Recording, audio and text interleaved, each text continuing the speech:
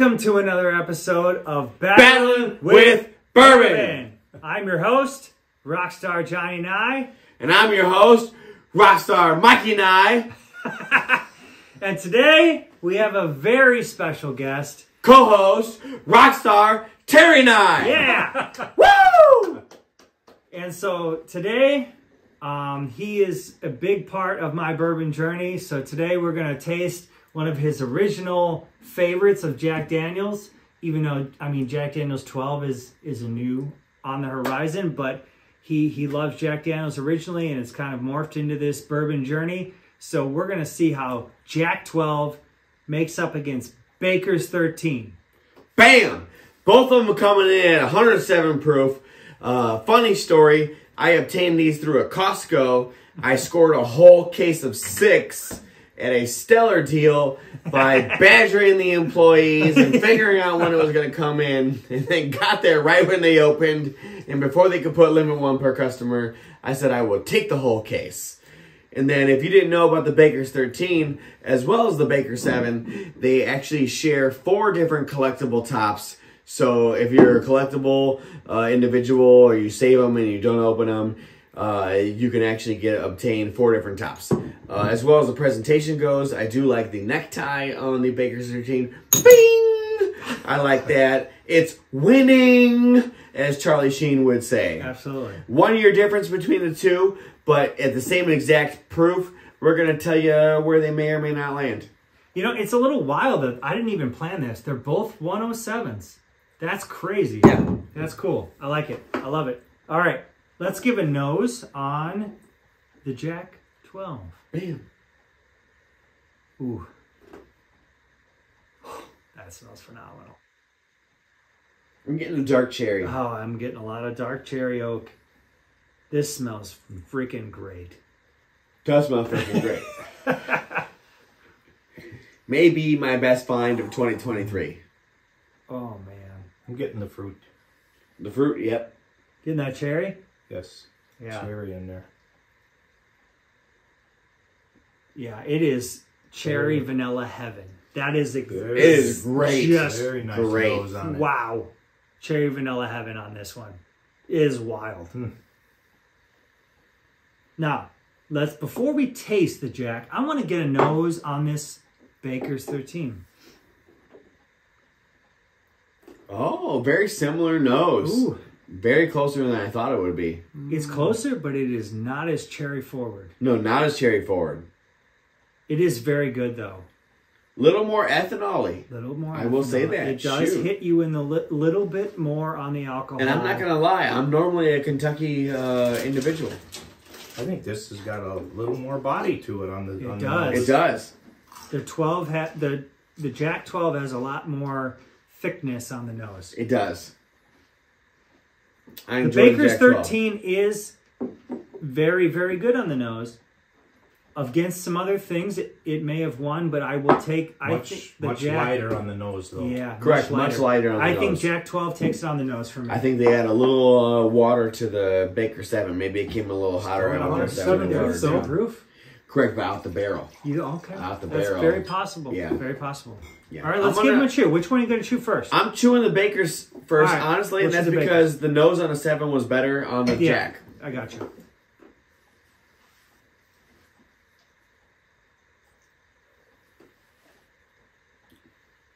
I get some oak. I get some spice. Yeah. Smoke. Not too much caramel or vanilla. Very oak and spice forward for me. It goes from like a nice sweet oak, and then transitions to the baking spice, but in a good way. Not hot. It's not hot. No. It's very good. It does transition to the back of the tongue. Yeah, but not like there's no hug. No hug. This is a nice pour. This Very is nice a very pour. nice pour. Honestly, if I was watching a football game, even though I don't watch football, this could be something I sip on as I enjoy a good game. I'm watching them Bears throw interceptions or what? Yeah, whatever they do, you know. Okay. That was really good. Now there's some nice legs on there. Yeah, let's give the 13 the leg. When they score a basket, you know, whenever the Bears score a basket. There's some nice legs on that. Nice legs on the Bakers. Switching over to the Jack, or were you switching over to the Bakers talking about? I just want to know what you think about the legs first. The legs on the Bakers are great. I will say that. Some oak in there. There's a lot of nice oak on the front, and then it goes into a nice bacon spice. Yeah. The Bakers are no Bakers. Is very nice. Now. So on the nose, to me, the Jack beats the Bakers. I agree. Now let's see what the Jack... Did I give the Bakers a chew? You did. I'm going to give it another chew, because I don't remember giving the Bakers a chew. Well, then give it another chew, my friend. There's something on there that I can't pick up. On which one? On the Jack. On the Jack, okay. Where we've moved over. But you can still continue to talk about the Bakers. I shall. Is it a fruit of some? There's a lot of fruit on the Jack. Yeah. This is the best Jack that's ever been made, in my opinion. So I'm going to use a line that you've delivered before. Yeah. This is just normal bourbon that I get on the palate. I don't know. I don't know if it's quite that. I don't get any caramel. I don't get any vanilla. Exactly. Well, that's not normal. I don't get any spice. You get spice. There's spice on that. I don't get any fruit. I don't know what I do. This is oak and spice. That's what this is. In my opinion. There's definitely oak. There's definitely oak. There's a lot of oak, and there's spice on the end.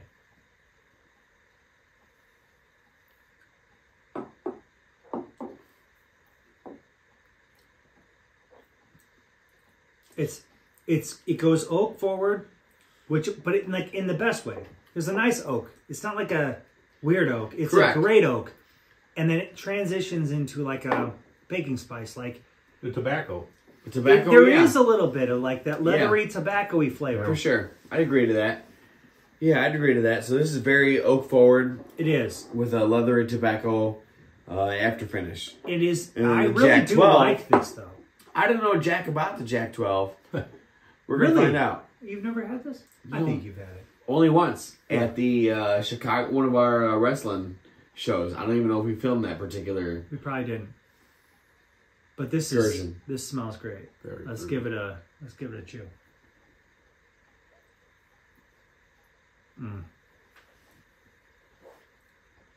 Holy moly. Holy moly, yeah. Oh. Very good. That's phenomenal. Also, guys, this is not a 750 milliliter bottle. This is only a 700 milliliter bottle. So it's 50 milliliters less. But it looks bigger. Looks bigger. And frankly, I don't give a shit. No. What milliliters this is. This is awesome. Definitely, unbelievably awesome. Yes. Definitely more complex. Wow. This is great. This has got... It starts oak, turns into cherry, hits you with the caramel, finishes vanilla.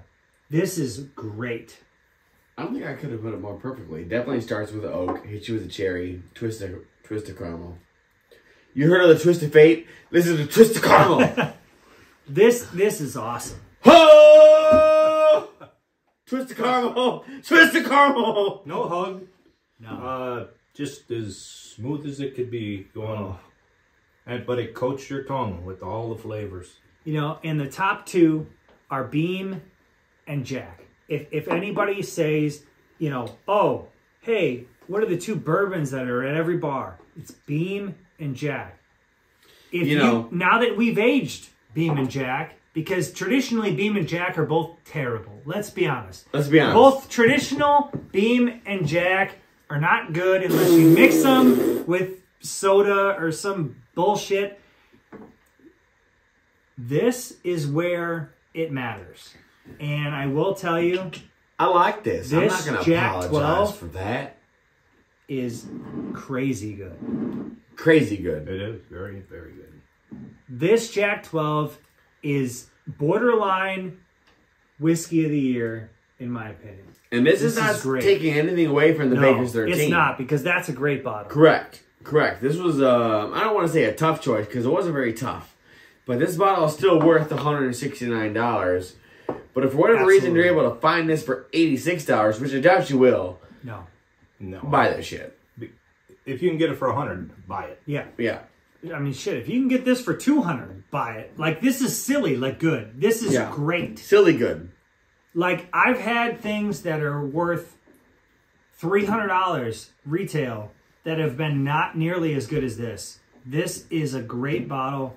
Buy it every day of the week. This is also worth retail. Anytime you see this, this Correct. is worth retail. Worth retail. It's a great bottle. $169. It just isn't quite this good, but it's great. All day. According to other, if you're going to compare this with other things, this is a tough comparison. This is a very tough comparison. It's close, but for me personally, the Jack 12 was going to win. Yes. I enjoy licking my lips even after having the Jack 12. There's a certain sweetness, a certain aromatic, about it that keeps me coming back to it. I'm not going to lie, Jack 12 might take the actual fall season. It's a cherry with just enough spice to say that there is a spice, but not enough spice to say that there's spice. Yeah. You know what I'm saying? It's not huggy. It's just, and at that proof, it's perfect.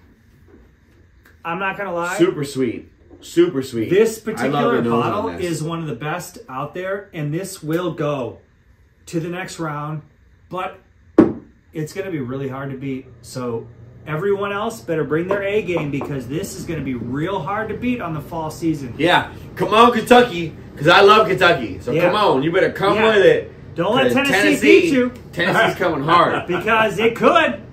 It's blind. It's going to be blind at the end of the year, so don't you tell me. Don't you tell me. Don't you tell me Tennessee's going to beat you down. Come on, Ricky Bobby. Don't you tell me. But, for this particular episode, we are battling with bourbon, and we will see you next time. Shake and bake. Shake and bake, baby.